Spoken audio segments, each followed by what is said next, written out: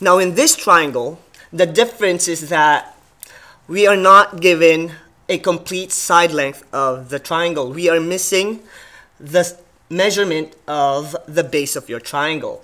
And in this particular example, we will need an extra step, and that is, of course, we need to find the missing side of the triangle. And to do that, in geometry, we know that we can use the Pythagorean theorem in finding the missing side of a right triangle. And that's what we're going to do. The Pythagorean theorem, if you can remember, is hypotenuse squared is equal to legs squared plus leg squared. So the given side on this problem is your hypotenuse and one of the legs, which is 1. So by substituting the formula, we have 2 squared equals 1 squared plus x squared. And this is x because it's missing and we need to find it. And by solving for x, you subtract 1 on both sides, so you'll have 3 equals x squared. And to get rid of the exponent, you take the square root of both sides, so x is equal to the square root of 3. And now we know that the missing side of the triangle is just square root of 3. So this is now our complete set of sides in a right triangle. So now we can use the 6 trig ratio formula, which is SOHCAHTOA and SOH in finding the 6 trig ratio of this right triangle. So for sine 30 degrees, it's opposite over hypotenuse, so it's equal to 1/2, 1 over 2. And for cosine 30 degrees, adjacent over hypotenuse, we have square root of 3 over 2. And for tangent 30 degrees, we have 1 over square root of 3. And as we know in trigonometry, we need to rationalize. And if we rationalize 1 over square root of 3, it is simply square root of 3 over 3. And these are the 3 trig ratio, and finding its inverses, just get its reciprocal to find cosecant, secant, and cotangent. So for cosecant 30 degrees, reciprocal of 1/2 is 2, and for secant 30 degrees, reciprocal of square root of 3 over 2 is 2 over square root of 3, and then you will rationalize it, so you have 2 square root of 3 over 3, and for tangent, we have 1 over square root of 3, and the reciprocal of 1 over square root of 3 is simply square root of 3. And these are the 6 trig ratio of a right triangle when the problem is solving for the missing side.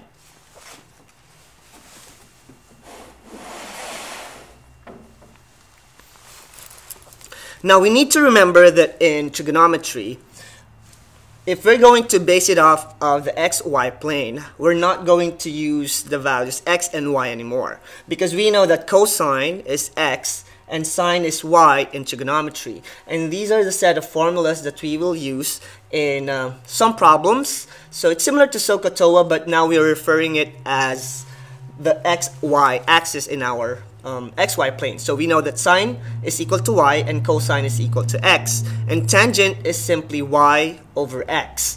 Now its inverses, cosecant, secant, and cotangent, we just need to get its reciprocal. So for cosecant, it's 1 over y, secant is 1 over x, and cotangent is x over y. And we're going to use that in our next problem.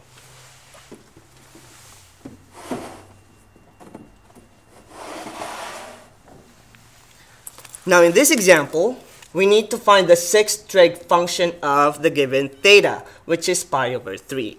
Now in trigonometry, you will see this Greek letter most often. So in algebra, we usually use x and y as our variable. And in trigonometry, we usually use the Greek letter theta as a given angle. Of course, we can use all the other letters, but in trigonometry, you will see this theta as a variable that we use for a given angle.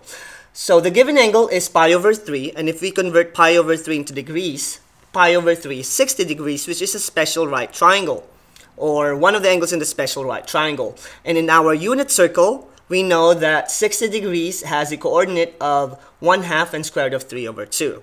So if we're going to find the 6th trig function or 6th trig ratio of angle 60 degrees, we already have our 2 trig ratio, which is the value of cosine and the value of sine. So sine pi over 3 is square root of 3 over 2, and cosine pi over 3 is equal to 1/2 by using the unit circle. Now to find the other 4 trig ratio, all we have to do is to use the formula that you've seen on the previous slide. So tangent pi over 3 is simply y over x. So it's sine over cosine. The value of sine is pi over 3 divided by the value of cosine, which is 1/2. By simplifying the complex fraction, this becomes square root of 3. So tangent pi over 3 is equal to the square root of 3. And in finding its inverses, for cosecant pi over 3, the reciprocal of square root of 3 over 2 is 2 over square root of 3, and we know that we need to rationalize our fraction in trigonometry. So our final answer for cosecant pi over 3 is 2 square root of 3 over 3. And for secant pi over 3, reciprocal of 1/2 is 2.